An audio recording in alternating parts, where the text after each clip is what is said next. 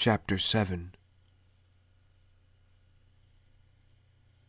They walked back down to the lobby floor, Billy glad that she'd agreed to keep cooperating. This place, whatever it was definitely bad news. She was inexperienced, but at least she wasn't nuts. "We should split up," Rebecca said. Billy barked a laugh, one entirely devoid of humor. "Are you nuts? Haven't you ever seen a horror movie? Besides, look what happened last time." "We found the key to that briefcase, if I remember correctly. And what we need now is a way out of here." "Yeah, but alive," Billy said. "This place has hostile territory written all over it. I suggested a truce in the first place because I don't want to die. Get it?" "You've taken care of yourself pretty good so far," she said. "I'm not saying we go get into trouble. Just open a few doors is all. And we've got radios now." Billy sighed. "Didn't the stars teach you about teamwork?" "Actually, this was my first mission," Rebecca said. "Look, we take a look around, call if we find anything. I'll head upstairs, you check down here. If the radios fritz out, we meet back here in 20 minutes. "I don't like it." "You don't have to, just do it." "Sir, yes, sir," Billy snapped. She wasn't lacking leadership tendencies, he'd give her that. Although it wasn't hard to order a convicted felon around when you worked for the law. "How old are you anyway? I'd like to know I'm taking orders from someone more mature than your average Girl Scout." Rebecca shot him a scowl, then turned and went back up the stairs. A few seconds later, he heard a door close. "Well," Billy looked around the lobby. "Eeny, meeny, miny, mo," Billy said, turning to the left wall.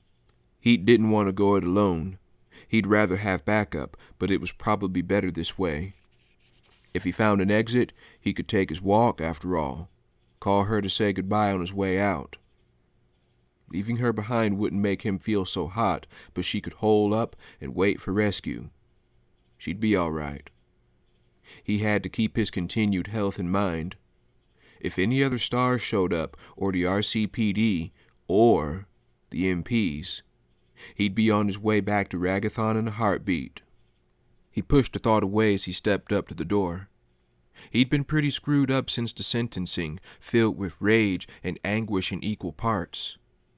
Since the Jeep wreck, he'd been able to put his date with death out of mind, a necessity if he wanted to be able to think clearly. He had to keep it up. "Let's see what's behind door number 1, he mumbled, pushing the nondescript door open, and tensed, raising the handgun, taking aim. It was a dining room, one that had once been quite elegant. Now there were 3 infected men wandering around the trashed dinner table in the center of the room, and all 3 of them were turning toward him. They all looked like zombies, their skin gray and torn, their eyes blank. One of them had a fork sticking out of one shoulder. Billy quickly closed the door and stepped back, waiting to see if any of the creatures could manage a doorknob, the emptiness of the lobby weighing on his back like a cold stare. After a few beats, he heard a shuffling against the wood and then a low, frustrated cry, the sound as mindless as the zombies seemed to be. Well, the house, training facility, whatever it was, had been infected just like the train. That answered that question. He grabbed the radio, hit the transmit button. "Rebecca, come in. We got zombies here. Over." He thought about the giant scorpion thing and shuddered, hoping that zombies was all they had. There was a pause, then her youthful voice crackled out. "Copy that. Do you need help? Over." "No," Billy said, annoyed. "But don't you think we should reconsider our plans? Over." "This doesn't change anything," she said. "We still have to find a way out. Keep looking and let me know what else you find. Over and out." Great. Wonder Girl was sticking to the plan.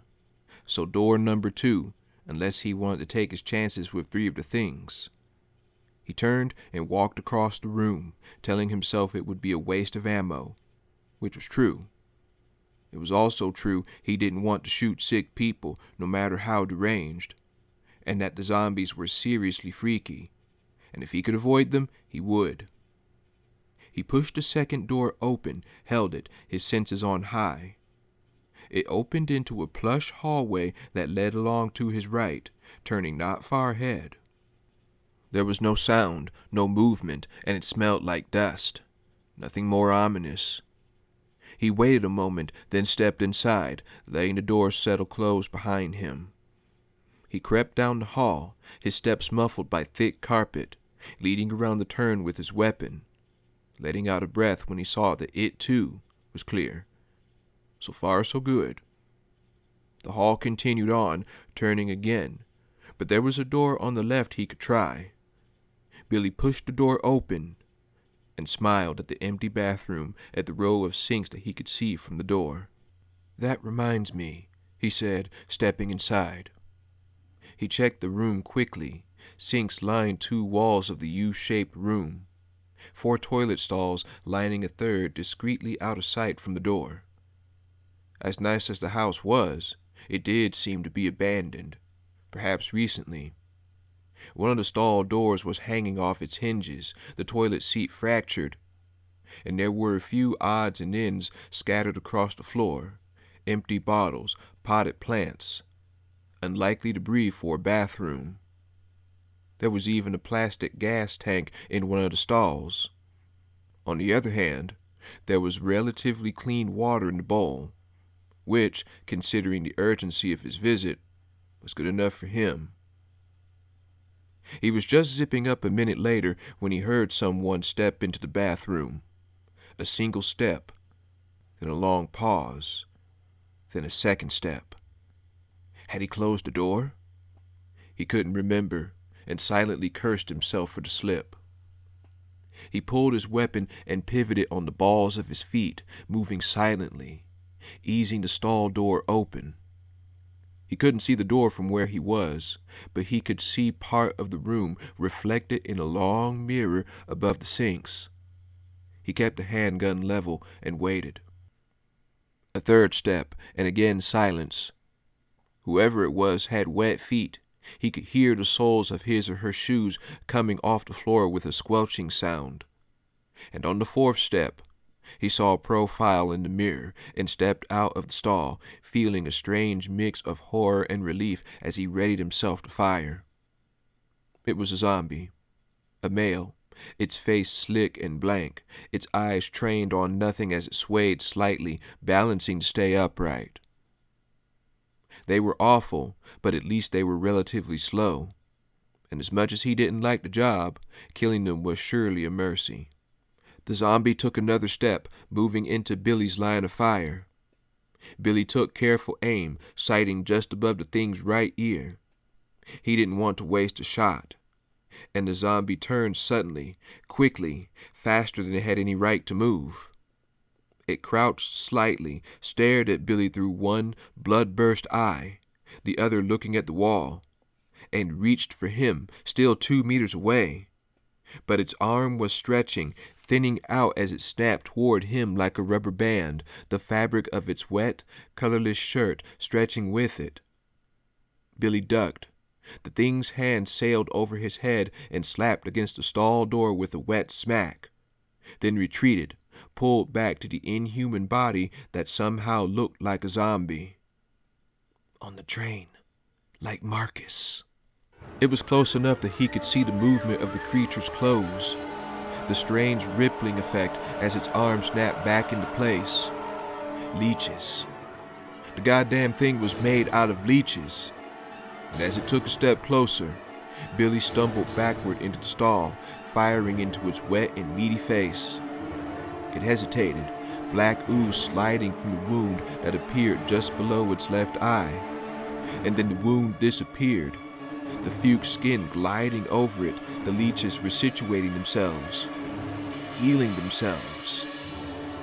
It took another step forward, and Billy kicked the stall door closed, slamming it and holding it with one boot, running through ideas and discarding them just as fast. Call for Rebecca. No time. Keep shooting. Not enough bullets. Run. It's blocking the way. Billy hissed in frustration, and his frenzied gaze fell on the red plastic gas can on the floor. He threw himself forward, blocking the stall door with one shoulder as he dug through his right front pocket. There, under one of the rifle shells. He pulled out the lighter he'd taken from the train, thanking God for it. He bent down, scooped up the gas can, the loose handcuff banging against the plastic. It wasn't quite half full. Jesus, I hope that's gas. The stall door was struck as though by a battering ram. Billy bounced off, then threw himself forward, unscrewing the lid of the container with one shaking hand, his shoulder aching. The creature was strangely, horribly silent as it again charged the door, slamming into it hard enough to dent the metal. The dizzying scent of gasoline filled the tiny stall.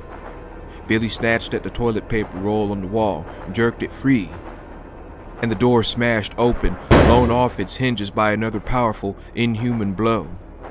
The creature stood there, swaying, its one strange eye finding Billy, targeting him. Billy upended the can as he pushed himself to his feet, sloshing gas on himself. He thrust the can forward, pouring it onto the thing's chest. The reaction was immediate and repulsive. The body began to writhe, to tremble, and a high-pitched squeal erupted into the room. Not one voice, but 1,000 tiny creatures, screeching as one.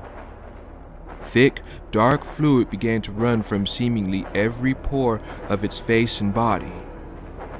Billy gave it a solid kick, and it staggered backward, still cohesive, still squealing, the sound piercing in the small room. He didn't know if the gas alone was enough, and wasn't going to wait and see. He flipped the lighter open and spun the wheel, holding the roll of toilet paper over the flame that sputtered to life. A second later, it was aflame. Billy jumped out of the stall and dodged around the shrieking monster. As soon as he was past, he pivoted and threw the flaming roll of paper. It hit the leech man just below its breastbone, and the squealing cry intensified for one horrible, deafening second as flames roared over him, enveloping him, before he collapsed into 1,000 burning pieces. A black, burning puddle took shape on the tile floor, the tiny cries dying out in a matter of seconds.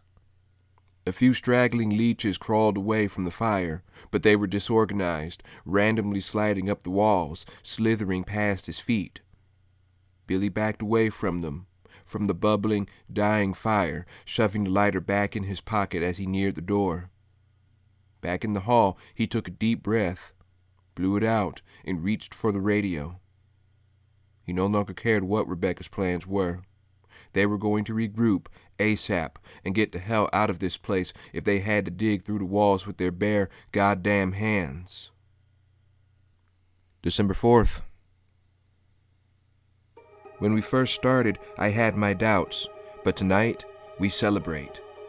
We finally did it, after all this time. We're calling the new construct virus Progenitor, Ashford's idea, but I like it. We'll begin testing immediately. March 23rd.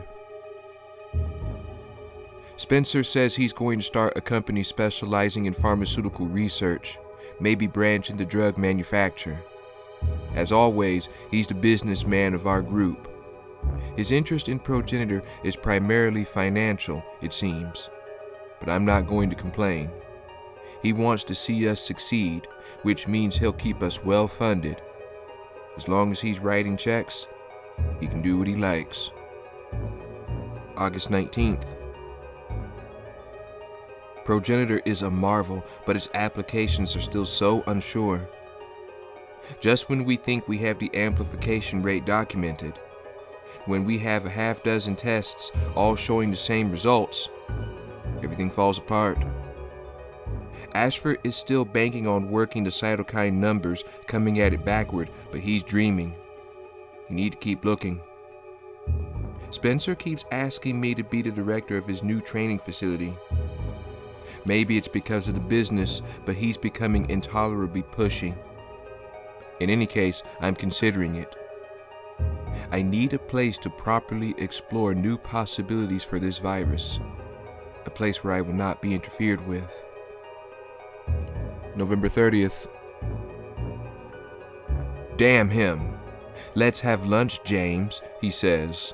Old comrades and fond memories. It's bullshit. He wants progenitor ready, now.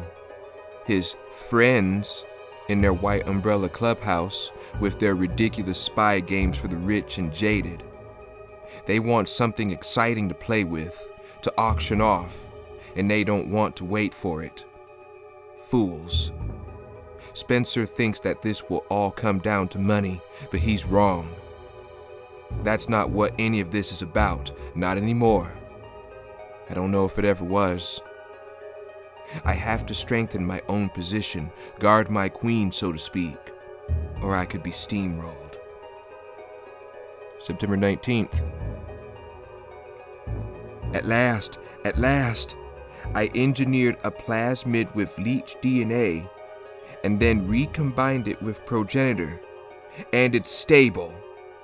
It was the breakthrough I've been counting on. Spencer will be happy, damn him, though I'll only let on that some progress has been made. Not how much, not how. I've named it after him, my own private joke. I'm calling it T for Tyrant. October 23rd. I can't think of them as human beings. They're test subjects, that's all. That's all. I knew the research would have to come to this someday. I knew it, and I didn't know it would be this way. I must keep my focus. The T virus is magnificent. These subjects should be honored to experience such perfection. Their lives pave a road to a higher awareness. Test subjects. That's all. Pawns. Sometimes, pawns must be sacrificed for the greater good. January 13th. My pets have been progressing. With their own DNA in the recombinant virus, I thought I could predict how infection would change them. But I was wrong. They've begun to colonize, like ants or bees. No individual is better than any other. They work together, a hive mind, coming together for a higher purpose. My purpose. I didn't see it at first. I was blind, but this is vastly more rewarding than the work on humans. I must continue those tests. However, I can't let on that I've discovered the true meaning, the value of tea and what it represents. Spencer would try and take it. I know he would. My king is in the open. February 11th. They've been watching me. I go into the lab and see that things have been moved. They try and hide it, make everything look as it did. But I see. It's Spencer. Damn his soul. He knows about my leeches, my beautiful hive, and this persecution won't end until one of us is dead. I can't trust anyone. Albert and William, perhaps, my castles. They believe in the work, but I may have to eliminate some of the others. The game draws to a close. He'll try for my queen, but the win will be mine. Checkmate, Oswell. It was the last entry. Rebecca closed the journal and set it aside next to the chess set that was centered on the desk. When she'd found the hidden cache, she'd thought the rudimentary maps had been the prize. There were two, one that showed what appeared to be 3 floors of the building's basement, including a few unmarked areas that perhaps led outside. The other seemed to be upstairs, a room labeled Observatory, next to a wide, open area marked Breeding Pool. But the small leather-bound journal, dusty and crinkled with age, she didn't know how old exactly, but one of the entries about working with the leeches had 1988 marked in an upper corner, had been the real discovery. Written by James Marcus, presumably, apparently the creator of the T-virus, the same virus that turned men into zombies, that had infected the train and probably half of Raccoon Forest, if the recent murders were any clue. Rebecca gazed blankly at the room's strange decor, the giant chessboard that dominated the floor, her mind working. He'd obviously been crazy by the end, his ramblings about chess, about the true meaning of the virus. Maybe running experiments on people had driven him over the edge. Her radio signaled. She'd no sooner pushed received before Billy's breathless voice blared in her ear. "Where are you? We need to regroup, now. Hello? Over?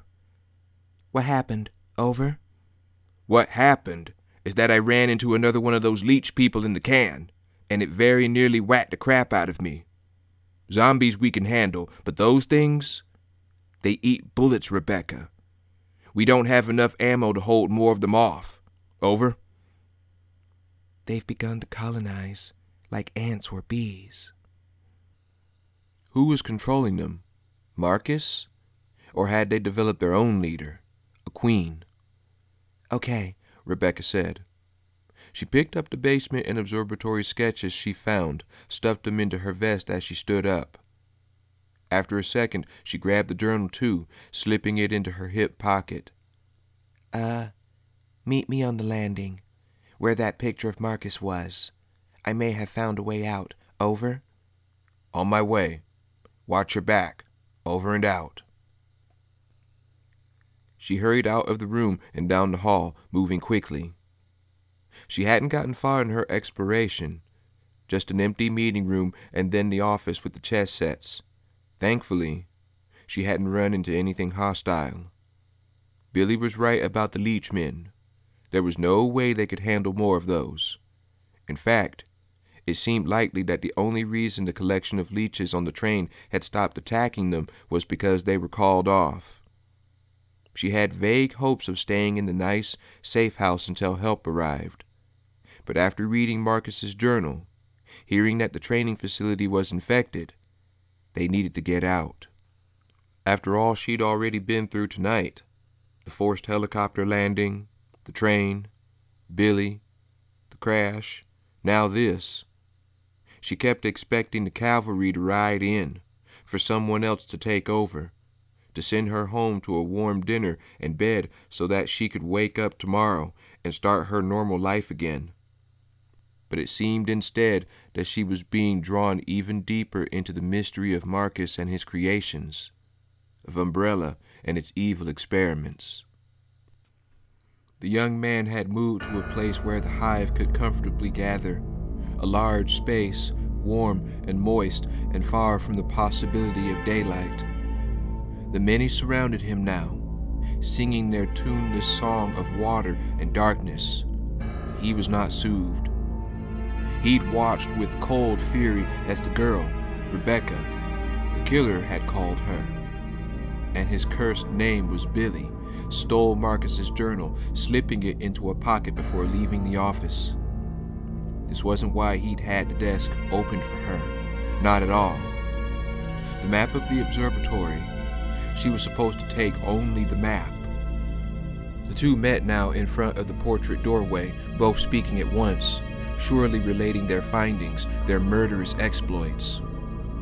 He could see the thief and the killer on a video screen at one side of his new environment, the lower level of the treatment plant.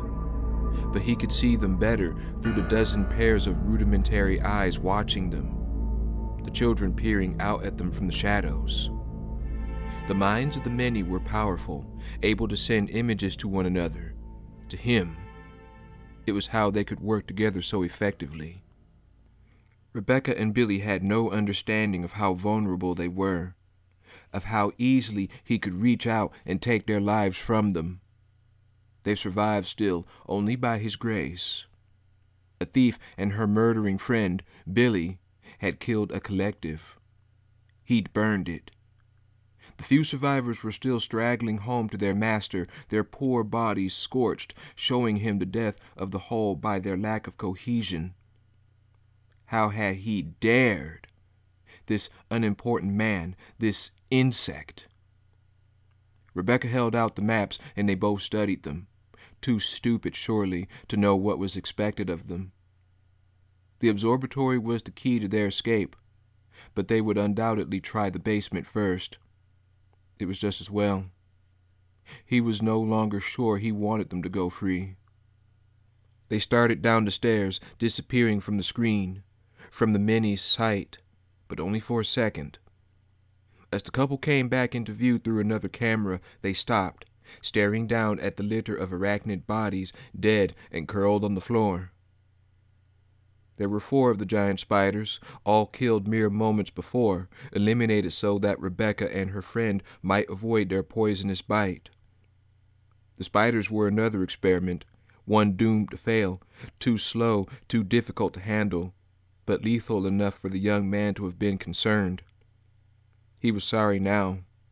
Watching the thief and murderer die would be his pleasure, in spite of what it did to his plans for Umbrella. The couple moved on, unaware that they were being watched by the creatures that had killed the spiders, who nested in the swollen, segmented bodies even now. What to do? Killing them would fulfill a need in him, the need to avenge the lives of the children, the need to assert his control. But exposing Umbrella was the priority, bringing the company to ruin by laying open its stinking heart, which Billy and Rebecca would surely do if they survived. The pair followed the corridor to its end, then through the door of a long-abandoned office. After a brief consultation with their map, they continued on into a dead-end room where live specimens had once been kept. The cages were long gone, the room empty now. The young man wasn't sure why they had chosen a dead end, until he saw them move to the northeast corner, both of them looking up at the dark rectangle near the ceiling. The ventilator shaft. It wouldn't have been labeled on the map. Perhaps they believed it to be a way out. In fact, it led to... The young man shook his head. Dr. Marcus's private chamber, the room where he'd once entertained certain attractive young test subjects. Why couldn't they simply leave? They'd find nothing in the private room, nothing, unless... The ventilator shaft was connected to another live specimen area, one that wasn't empty, and the creatures there hadn't been fed in days. They'd be very, very hungry by now. All he'd need to do would be to have the many unlatch a gate or two. Rather than consider them an integral part of his plan, maybe he should think of Billy and Rebecca as test subjects. They might die, which, in truth, would probably only delay Umbrella's exposure for a short while. He was impatient, but he had to consider the entertainment value. Or they might survive, in which case they'd have an even greater story to tell. The young man smiled his blade of a smile as Billy gave Rebecca a boost, lifting her up the ventilator shaft. She crawled inside, disappearing from view. Wouldn't they be surprised if a few of the leftovers from the Primate series showed up to play? Around him, the children cooed, the walls, the ceiling dripping with their slippery fluids. Surrounded by the many, the fate of Umbrella in his hands, and now 2 little soldiers for him to test, to enjoy watching as they pitted their abilities against the remnants of Umbrella's bioorganic weaponry, he was happy. Would they live or die? Either way, he would be satisfied. "Open the cages, my darlings," he murmured, and began to sing.